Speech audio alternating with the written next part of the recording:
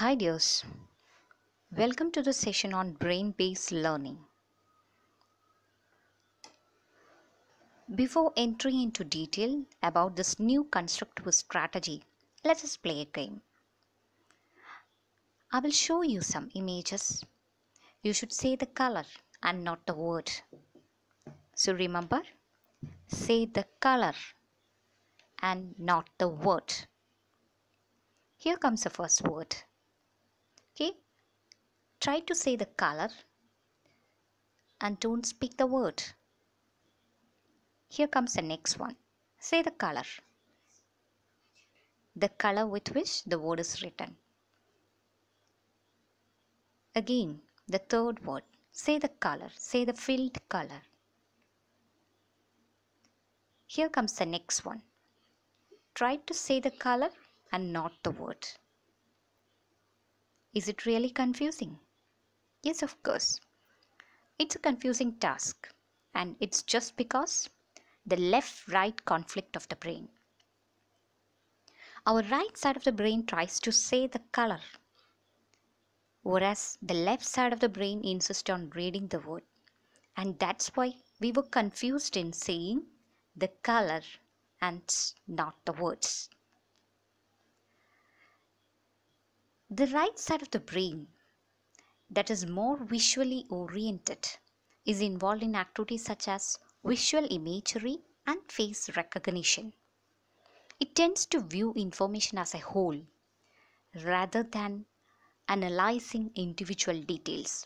It also tends to process information more intuitively or randomly and is better at visuospatial abilities such as solving puzzles, judging the position of things in space, identifying objects through touch, and knowing one's body position. The left side of the brain is set to process information more logically and sequentially. It is specialized for understanding and using language, including listening, reading, speaking, and writing. It controls memory for spoken and written messages. The right side of the brain controls the muscles on the left side of the body. It also receives sensory information from the left side of the body. The left side of the brain controls muscles on the right side of the body and receives sensory information from the right side of the body. Both these hemispheres are connected to each other by a band of fibers called corpus callosum. Together, they are able to analyze sensory data, perform memory functions, learn new information, form thoughts, and make decisions. So as we mentioned earlier, you can see here the brain lateralization. Language is localized in the left hemisphere, and also the left hemisphere controls the right field vision, whereas the left field vision, it's all concerned with the right hemisphere. Now let us see the major parts of the brain, the physiology of the brain. Here you can see the major parts: cerebrum, cerebellum, and brainstem. The cerebrum,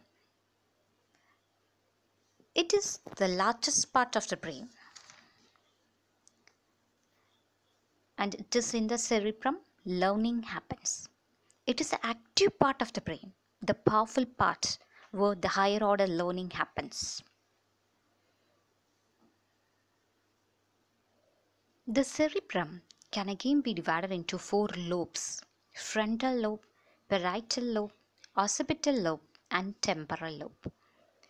The frontal lobe, it lies in the anterior part of the brain. The frontal lobe of the left hemisphere has an area called Broca's area, which is discovered by Paul Broca in 1861, which controls articulated speech. Here you can see the Broca's area marked in the frontal lobe. Damage to this area can result in apraxia or inability to make voluntary speech movements. The frontal lobes in general are associated with reasoning, planning, parts of speech, movement, emotions, and problem solving. So the frontal lobe controls problem solving, the intellectual activities, attention, judgment, and muscle movement. The parietal lobe, it lies to the right side of the central sulcus. And parietal lobes coordinate movement, orientation, recognition, perception, reading and writing abilities. Damage to left parietal lobe can result in ideational or ideomotor apraxia,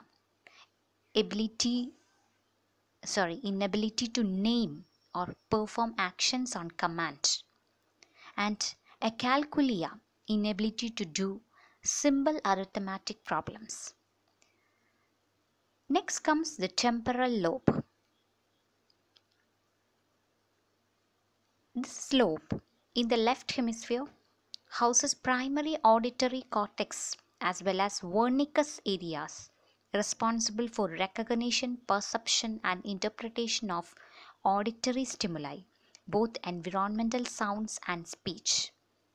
Lesions in this lobe can cause inability to interpret the meaning of auditory stimuli, and when the damage is in the left frontal lobe, pure word deafness can result.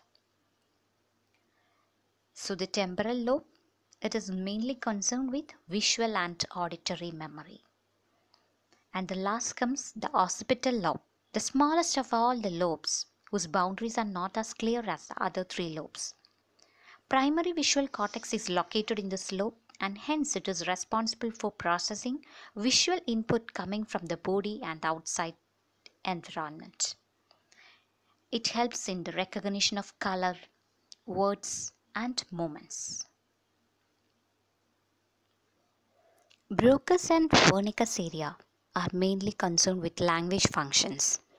Broca's area, which is located in frontal lobe in the left hemisphere, helps in speech production and also usage of grammar. Whereas the Wernicke's area, which is located in temporal lobe in the left hemisphere, helps in understanding or comprehending language. And here it's clearly marked that the occipital lobe is associated with visual processing, whereas the temporal lobe is associated with auditory processing. And the movement marked here, it is mainly controlled by the frontal lobe.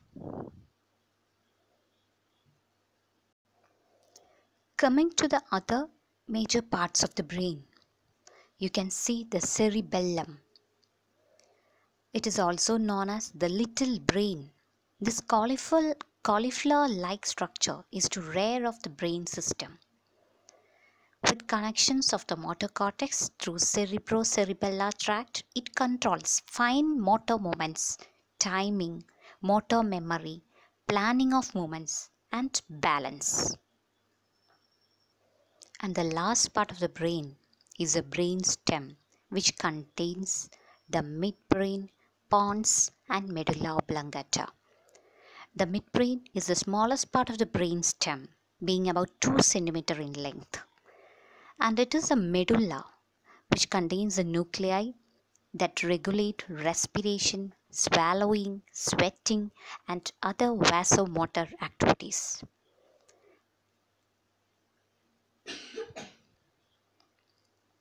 And that's all with the major parts and functions of the brain. And being a teacher, it is our responsibility to understand the major parts and functions of the brain and to design activities and strategies for making the brain challenged and to make the learning effective and easy for the students. Thank you.